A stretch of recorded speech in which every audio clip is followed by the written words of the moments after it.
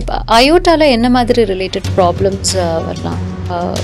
அது வந்து IR procedures மூலமா எப்படி நம்ம சால்வ்? அயோட்டாவில் பார்த்தோன்னா ஹார்ட்லேருந்து பெருசாக வந்து லெங்ஸ் பக்கத்தில் போனால் தொராசிக் அயோட்டா, அப்டோமினல் போனால் அப்டோமினல் அயோட்டா. சொல்லடி சிவசக்தி என்னை சுடர்மிகும் அறிவுடன் படைத்து விட்டாய், வல்லமை தாராயோ இந்த மானுடம் பயனுற வாழ்வதற்கே. கிட்னியில் வந்து என்ன ரிலேட்டட் ப்ராப்ளம்ஸ் வந்து நம்ம ஐஆர் மூலிமா ட்ரீட் பண்ணலாம்? கிட்னியில் பேஷண்ட்டுக்கு வந்து ரத்தக்கோள் அடைஞ்சு போகலாம். ஓகே. அடைஞ்ச ரத்தக்கோள்னால பேஷண்ட்டுக்கு பிளட் ப்ரெஷர் ஜாஸ்தி ஆகிடும். ஓகே. பிளட் ப்ரெஷர் ஜாஸ்தி ஆகிட்டோன்னா 1, 2, 3, 4 மெடிசின்ஸ்னாலே கூட ட்ரீட்மெண்ட் பண்ணிட்டும் அந்த பிபி அதிகமாக இருக்கும். அது பேர் தான் ரிஃப்ராக்டரி ஹைப்பர்டென்ஷன். ஓகேவா? அந்த மாதிரி ப்ரெஷர் இருக்கிற பேஷண்ட்ஸுக்கு அந்த ரத்தக்கோள் அடைப்பு வந்து திறந்து போட்டு ஒரு ஸ்டெண்டு வச்சாலே இந்த பிபி கம்மியாயிடும். 5 மெடிசன் இருக்கிற இடத்துல ஒரு மெடிசனாக நம்மளால் கண்ட்ரோல் பண்ண முடியும். முக்கியமாக மெடிசன் கம்மியாகுது மட்டும் இல்லை, கிட்னி ஃபெயிலியர் ஆகாமல் இருக்கிறதுக்கு நம்மளால் ஹெல்ப் பண்ண முடியும். அந்த க்ரானிக் கிட்னி டிசீஸ் ஆகாமல் இருக்கிறதுக்கு நம்மளால் ஹெல்ப் பண்ண முடியும். That is known as renal artery ஸ்டென்டிங். Okay. அடுத்த சிச்சுவேஷன் என்ன, இந்த கிட்னி பேஷண்ட்ஸுக்கு வந்து டயாலிசிஸ் பண்ணுவேன். டயாலிசிஸ் பண்ணிவிட்டு இந்த டயாலிசிஸ் கையில் ஃபிஸ்டில் போட்டு தான் பண்ணுவேன். டயாலிசிஸ் பண்ண அந்த ஃபிஸ்டில் வந்து அடைஞ்சு போகலாம். அடையும் போது திருப்பி ஃபிஸ்டில் போடாமல் நம்ம அந்த அடைச்ச ஃபிஸ்டிலாவே திறந்து விடலாம். ஓகே. நெஞ்சு பக்கத்தில் அதை அடையிறதுக்கு சான்சஸ் இருக்கு, அதுக்கு நம்ம திறந்து விடலாம். அது பேர் தான் சென்ட்ரல் வீனஸ் ஃபாஸ்டிங். ஃபிஸ்டில் எவ்வளோ நாளைக்கு அது இழுத்து போக முடியுமோ அந்த டிரான்ஸ்பிளான்ட் வரைக்கும் ஆகுது, அது திருப்பி ஃபிஸ்டில் போடாமல் நம்ம அந்த ஃபிஸ்டிலா எல்லா கேரும் கொடுத்து நம்மளால சரி பண்ண முடியும். இது ரெண்டும் கிட்னி பேஷண்ட்ஸுக்கு. அதே மாதிரி இன்னொரு டயாலிசிஸ்க்கு ஏதாவது ரீப்ளேஸ்மெண்ட் இருக்கா? டயாலிசிஸ்ல ஐஆருக்கு ரீப்ளேஸ்மெண்ட் இல்லை, ஆனா டயாலிசிஸ்க்கு தேவையான ஹெல்ப் எல்லாமே பண்ண முடியும். இப்போ ஃபிஸ்டுலா கிரியேட் பண்ணி அது அடைப்பு இருந்தோன்னா நம்ம உள்ள போய் அதை திறந்து விடலாம். சென்ட்ரல் பார்ட்ல அடைப்பு இருந்தோன்னா அது திறந்து விடலாம். அதே மாதிரி ஒரு பெர்மனன்ட் கெத்தீட்டர் போடனா கூட நம்மளால போட்டு டயாலிசிஸ் பண்ண வைக்கலாம். அதெல்லாம் நம்மளுக்கு ஹெல்ப்ஃபுல்லா. இன்னொரு சிச்சுவேஷன்னா கிட்னில வரணும் ஒரு டியூமர் பேரு தான் ஆஞ்சியோமயோலைபோமா. அதனால யூரின்ல பிளட் வரலாம். அது சர்ஜரி இல்லாம நம்ம உள்ள போய் எம்பலைஸ் பண்ணி வரலாம். ஓகே. அதே மாதிரி ரீனல் செல் கார்சினோமாவுக்கு எல்லாம் பயாப்சி தேவைப்படலாம். அதே மாதிரி ரீனல் செல் கார்சினோமா வந்து கிரையோ அபிலேஷன் மூலமாகவும் நம்ம அது செல் டிஸ்ட்ராய் பண்ணிக்கலாம். இப்போ அயோட்டால என்ன மாதிரி ரிலேட்டட் ப்ராப்ளம்ஸ் வரலாம்? அது வந்து ஐஆர் ப்ரொசீஜர்ஸ் மூலமா எப்படி நம்ம வந்து சால்வ்? அயோட்டாவில் பார்த்தோன்னா ஹார்ட்லேருந்து பெருசாக வந்து லெங்ஸ் பக்கத்தில் போனால் தொராசிக் அயோட்டா, அப்டோமினல் போனால் அப்டோமினல் அயோட்டா. சம்டைம்ஸ் ஆக்சிடென்ட் ஆகும்போது இந்த தொராசிக் அயோட்டா அப்படியே சிப்பு திறக்கிற மாதிரி கிழிஞ்சு பேஷண்ட்டுக்கு உயிர் ஆபத்தான சூழ்நிலை வரலாம்.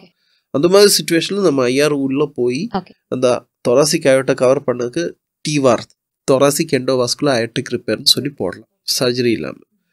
அனூர்சம் பெருசா இருக்கு, கிட்னிக்கு கீழே இருக்குன்னா ரத்தக்கொள்ள உப்பி இருக்கு, அது வெடிக்கிறது, வயிறு வலிக்குது, அப்படின்னு ஒரு சிச்சுவேஷன்ல நம்ம உள்ள போய் அந்த பிளட் வெசலுக்குள்ள ஸ்டெண்ட் போட்டு வரலாம், கிராஃப்ட் போட்டு வரலாம். அது பேர் தான் அப்டோமினல் அயோட்டிக் வால்வ் ரிப்பேர். இல்ல இது பெருசா இருக்கு, லெங்ஸ் பக்கத்திலிருந்து காலுக்கு போன வரைக்கும் உப்பசமா இருக்கு, அதை வெடிக்கிற மாதிரி இருந்ததுன்னா அயோட்டிக் ரிப்பேர் வித் ஃபெனஸ்ட்ரேஷன். அப்போ அயோட்டாவுக்கு ஒரு கிராஃப்ட் போடும்போதும் வயிற்றுக்கு போன ரத்தக்கொள்ள அடைஞ்சு போகும் இல்லையா, அடையாம அதுவும் ஸ்டெண்ட் பண்ண ப்ரொசீஜர் தான் அயோட்டிக் ரிப்பேர் வித் ஃபெனஸ்ட்ரேஷன். ஸோ இது எல்லாமே பாசிபிள் தான் இன்டர்வென்ஷன் ரேடியாலஜி. ஓகே. இந்த இன்டர்வென்ஷன் ரேடியாலஜி பண்ணும்போது ரேடியேஷன்ஸ்னால ஏதாவது ப்ராப்ளம்ஸ் இருக்குமா? ஒக்குபேஷனல் ஹசார்ட்ஸ் வரலாம். ஆனால் நம்ம வந்து பண்ண சர்ஜன் வந்து ஸ்டாஃபாக இருக்கட்டும், டெக்னீஷியனாக இருக்கட்டும், நமக்கு ப்ரொடெக்ஷன் கோகுல்ஸ் இருக்கும், கேப் இருக்கும், தைராய்டு இருக்கும், ஷீல்டு இருக்கும். பேஷண்ட்டுக்கு அவரோட லைஃப் டைம்ல 1-2 எக்ஸ்போசர் தான் ஆகும், அதனால எந்த எஃபெக்டும் வராது. It's safe. ரேடியேஷன் டோசேஜ் ஒன்று இருக்கு.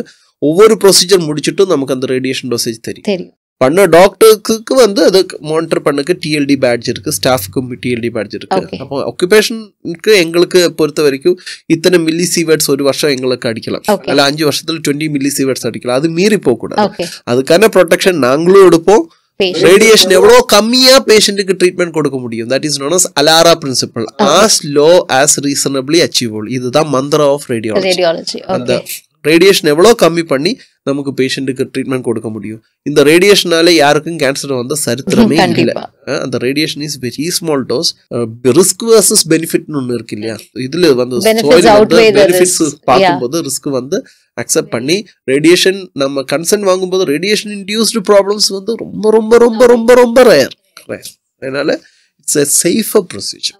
இப்போ நம்ம பிரெயின் அண்ட் ஹார்ட் சர்ஜரிஸ் வந்து பார்த்தீங்கன்னாக்கா ஐஆர்ல வந்து மினிமலி இன்வேசிவ் பண்ணும்போது வாட் வுட் பி லைக் ரொம்ப மேக்ஸிமம் சர்ஜரின்னு பார்த்தீங்கன்னா டைம் டியூரேஷன் அதெல்லாமே இருக்கிறது வந்து பிரெயின் நியூரோ ரிலேட்டட். அது அந்த மாதிரி இதுக்கு அப்ராக்சிமேட் காஸ்ட் வந்து ஐஆர்ல என்ன மாதிரி காஸ்ட் ஆகும் டாக்டர்? இப்போ ஒரு அனூரிசம் ரிப்பேர் ஆகுது, சிம்பிள் அனூரிசம் காயிலிங் இருந்ததுன்னா ஒரு 2 to 3 lakhs. ஓகே. ஃப்ளோ டைவர்டர்னு ஒரு அட்வான்ஸ் ப்ரொசீஜர் இருக்கு, ஓகே, அதுக்கு ஒரு 6 to 8 lakhs வரைக்கும் போகலாம். ஓகே. அது இல்லாமல் மற்ற ப்ரொசீஜர்ஸுக்கு எல்லாம் ஒரு 8 மேக்ஸிமம் 8 lakhs மினிமம். இப்போ ஸ்ட்ரோக்கு எல்லாம் இந்த காப்பீடு திட்டம் மூலமா கவர்மெண்ட் இஸ் கிவிங் 5 lakhs. அது மாதிரி பேஷண்ட்டுக்கு அந்த ஸ்ட்ரோக் தட் வில் கவர் இன் காப்பீடு திட்டம். இல்லைன்னா தே ஷுட் ஸ்பெண்ட் ஒரு 3.5 lakhs to 4 lakhs. அது அந்த கத்தீட்டர்ஸ் உடையும் அந்த மெட்டீரியல்ஸ் உடையும் சார்ஜஸ் தான். And moreover all these procedures are covered under all insurance. Whether it is a very market high end insurance, every insurance is covered. Will cover these intervention radiology procedures. Varicose veins க்கு என்ன மாதிரி cost இருக்கும்? Varicose veins க்கு ரெண்டு காலுக்கும் பண்ணா 70 to 1 lakh வரைக்கும் பண்ண procedure இருக்கு. ஓகே. வீனோசில் சொல்லி பண்ண ரெண்டு காலுக்கும் அப் டு 2.5 lakhs வரைக்கும் ஆகணும் ப்ரொசீஜர். வீனோசிலோட ஒரு அட்வான்ஸ் இது என்னன்னா டே கேர் ப்ரொசீஜர் மாதிரி. அனஸ்தீசியா ஒரு லோக்கல் அனஸ்தீசியா போட்டுட்டு பேஷண்ட் கேன் கோ. மற்ற ப்ரொசீஜர்ஸ்க்கெல்லாம் கொஞ்சம் சூடு பண்ணி டியூமர்ஸ் அண்ட் அனஸ்தீசியா எல்லாம் கொடுத்து பண்ணனால அது கொஞ்சம் டைம் எடுக்கும். So that is cheaper. வீனோசில் technique is advance technique, competition கம்மியா இருக்கு மார்க்கெட்ல. அதனால அதுக்கு அந்த க்ளூ போட்டு அடைக்கிறதுனாலையும் faster recovery அது கொஞ்சம் காஸ்ட் இருக்கு. Cost is for the clue, not for the procedure. இப்போ நீங்க ட்ரீட் பண்ண பேஷண்ட்ஸ் அண்ட் நிறைய கேसेस நீங்க ஹேண்டில் பண்ணிருப்பீங்க, அதுல எது ரொம்ப மெமரபிளா சேலஞ்சிங்கா இருந்ததுன்றது என்ன மாதிரி கேஸ் நீங்க டீல் பண்ணீங்க? மெமரபிள் சேலஞ்சிங் சொன்னேன்னா ஒரு 21 years old மேல், அவருக்கு கழுத்தில் அடிபட்டு அந்த சுத்தமான ரத்தக்கோள் அசுத்தமான ரத்தக்கோள் சேர்ந்து கனெக்ஷன் ஆயிடுச்சு. தட் இஸ் நாட் ஒரு ஃபிஸ்டுலஸ் கம்யூனிகேஷன் ஆகி அந்த ஹார்ட் ஃபெயிலியர் போயிட்டு இருந்தது. அவருக்கு வந்து நாங்க கிராஃப்ட் அந்த கம்யூனிகேஷன் வந்து க்ளோஸ் பண்ணி ஹி இஸ் அலைவ். அவர் கல்யாணம் ஆயிடுச்சு, குழந்தைங்கள் ஆயிடுச்சு.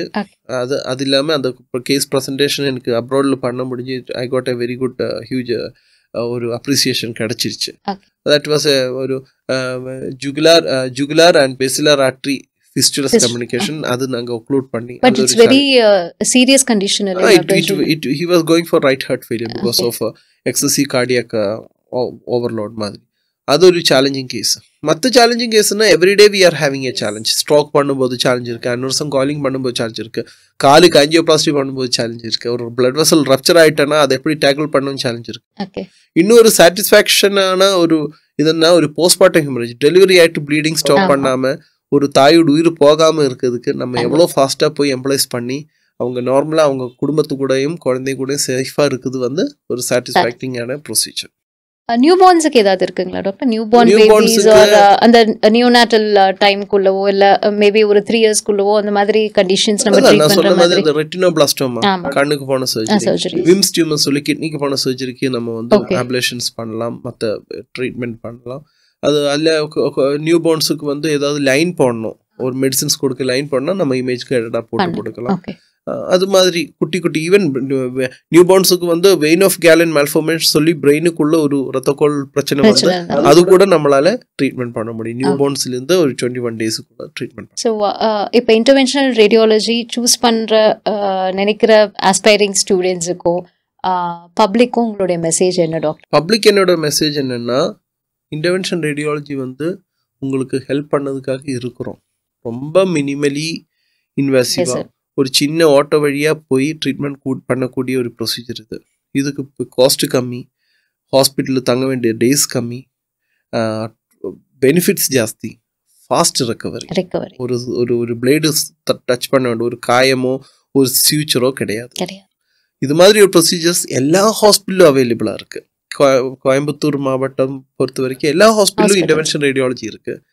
கேஜியாக இருக்கட்டும், பிஎஸ்ஜியாக இருக்கட்டும், கேஎம்சிஹெச்சாக இருக்கட்டும். ஸோ எல்லா இடத்துலையும் இப்போ இன்டர்வென்ஷன் ரேடியாலஜின்னு சொல்லி வந்து கேட்டேன்னா அதுக்கான பெனிஃபிட்ஸ் உங்களுக்கு இருக்கும்.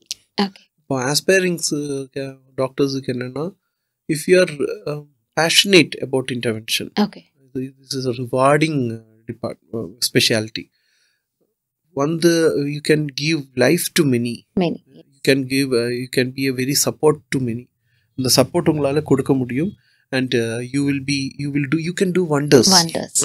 Provided you should have a strong affinity towards intervention. Intervention-க்கான affinity இருக்கும்.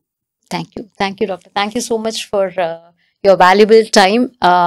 ரொம்ப வந்து enlightening-ஆ வந்து viewers-க்கு வந்து how interventional radiology வந்து minimally invasive-ஆ precision-ஓட with less time for recovery, minimal recovery time-ல வந்து எப்படி patients வந்து various ailments and problems வந்து from head to toe வந்து என்னென்ன மாதிரி இதில் வந்து அவங்க வந்து கிளியர் பண்ண முடியும் இன்டர்வென்ஷனல் ரேடியாலஜி மூலியமான்னு சொல்லிட்டு you have given a wonderful and exhaustive knowledge to all the public and the patients as well.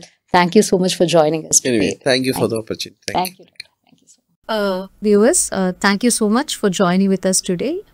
இன்னைக்கு வந்து டாக்டர் சபரீஷோட இன்டர்வியூ வந்து உங்களுக்கு வந்து ஒரு ஐ ஓப்பனிங் இன்டர்வியூவாக இருக்கும் அப்படின்றத நம்ம கண்டிப்பாக நம்புகிறோம்.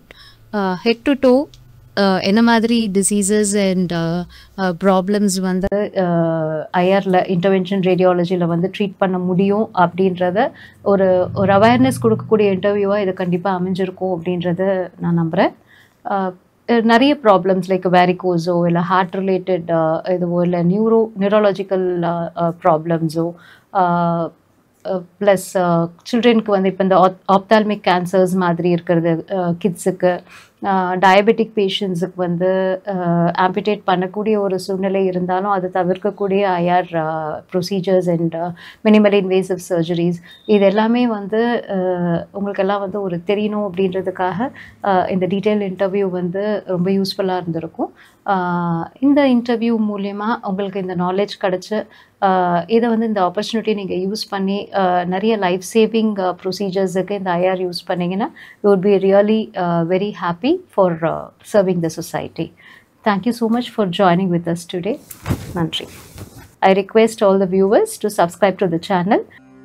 சொல்லடி சிவசக்தி என்னை சுடர்மிகும் அறிவுடன் படைத்து விட்டாய், வல்லமை தாரா